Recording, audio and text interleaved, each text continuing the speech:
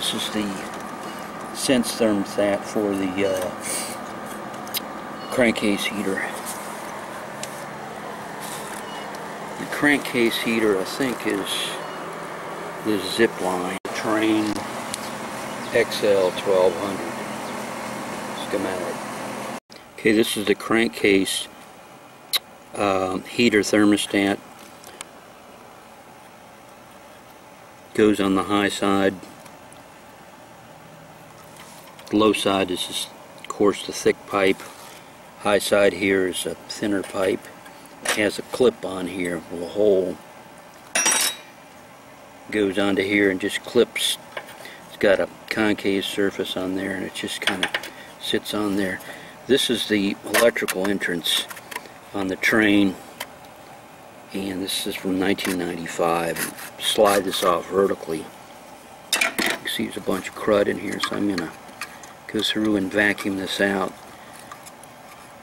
This has got a megs, like it's screwed up, and so I want to vacuum this out and just see if it's maybe just a pinched wire, the compressor completely screwed up. So I'm going to, there's a wasp there. Down there is a sensor. These two big ones are the main wires for the compressor. Orange goes to one of the caps. These three are for the compressor. The black zip line is to the heater.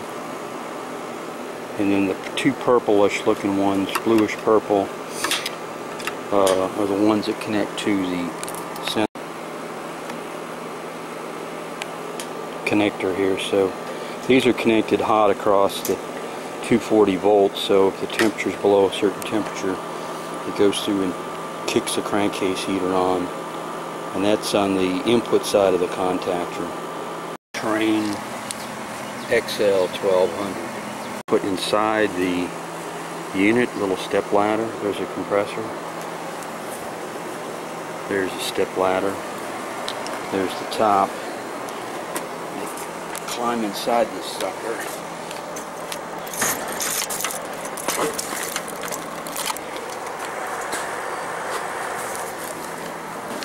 Oop, that's probably not good to step on top of the compressor. Completely inside the air conditioner. Undo this kind of Ziploc bag. That's the insulation shield there.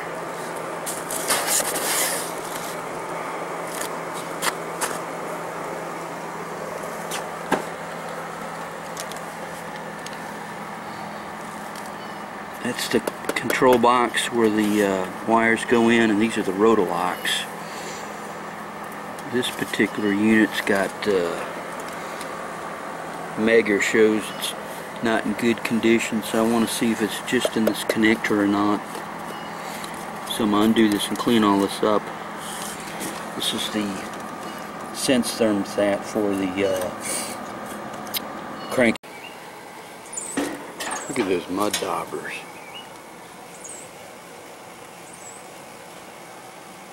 Some over there.